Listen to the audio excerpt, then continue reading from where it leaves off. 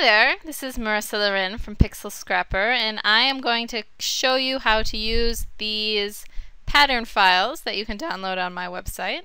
So here I have in the background here the pattern that I downloaded from Pixel Scrapper.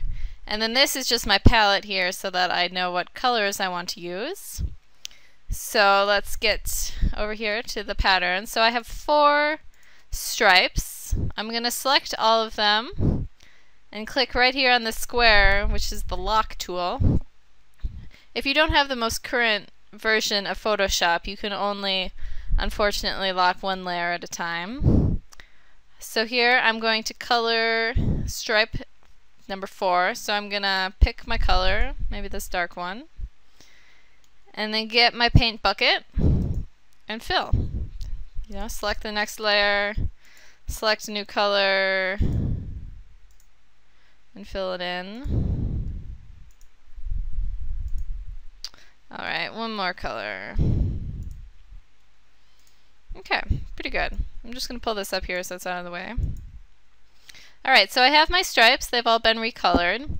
And now, obviously, I want to fill a paper with these. So I'm going to come up here to Edit and say Define Pattern. Say OK. Then I'm going to open up a new canvas, make it the size for paper. I'm going to make a new layer. Then here, using my paint can, I'm going to come up here, choose Pattern, and then that brought this little menu over here. And then the newest pattern right here is the one that I made. So then I'm just going to come down here and fill. So there you go, pretty easy stripe pattern. Now if you want to take it one step further, make it into plaid, I'm just going to duplicate my stripes. Then I'm going to transform and rotate them 90 degrees. And then you can see there's a little space over here.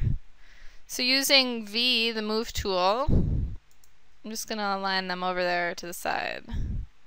Looks pretty good. Okay, and then just going to set this top layer here to multiply. There you have some plaid. Don't forget to color the background. I'm just going to make it this white color. Make sure you turn this back to foreground so you don't fill it with plaid. And there you go. Easy plaid paper.